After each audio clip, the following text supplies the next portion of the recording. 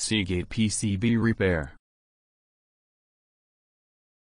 3 steps to repair your damaged PCB. Step 1. Find a matching donor Seagate PCB. To find a matching donor PCB for Seagate hard drives, we need to make sure the board number on the PCB is the same. Board numbers begin with 100. Check the board number on your hard drive. Then search with the board number in the search box on hddzone.com and order it online. Step 2. Transfer the BIOS chip on PCB.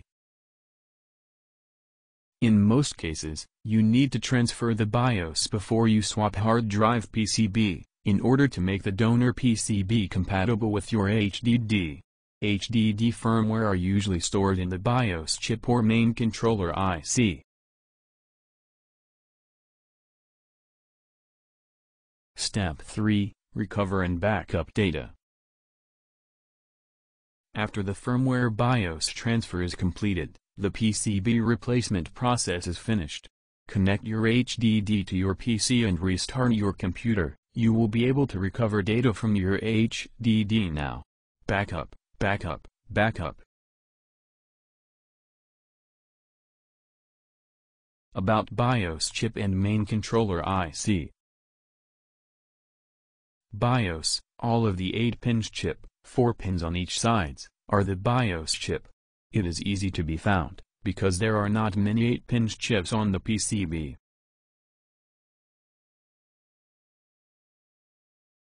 Main controller IC. If there is no matching 8-pin BIOS chip on the PCB, it means the BIOS is integrated on the main controller IC, the biggest chip.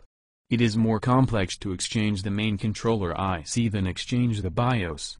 If you should do, please do several tests on the HDD's PCBs which don't have the important data.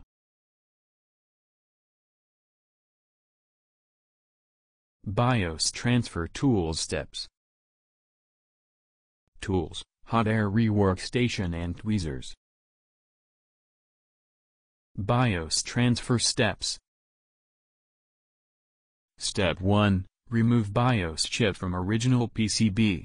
Step 2. Remove BIOS chip from donor PCB. Step 3. Solder the original BIOS chip to donor PCB. Tips. Most of the TV, phone, electronics repair shop can offer this service for just $5 to $20.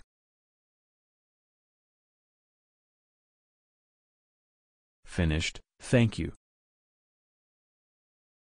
Please feel free to contact us if you have any questions.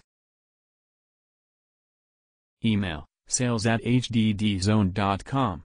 Website, hddzone.com. Send clear photos of your PCB both sides to us, will make everything easier. Email with attachments.